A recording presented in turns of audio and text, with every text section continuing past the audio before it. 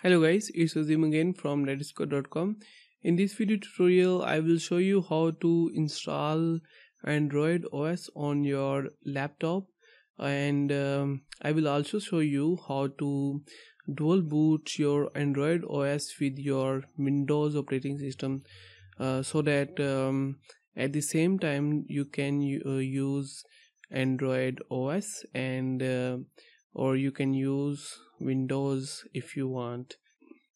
In order to successfully do this, you have to know how to make bootable USB or DVD from ISO file, because we are going to download Android ISO file, and we will boot it from our laptop, and after this we will follow instruction to install Android OS on our laptop. So you have to know how to make bootable USB.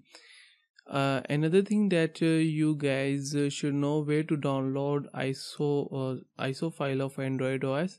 I will add link of that website in description. So let's see what we are going to do.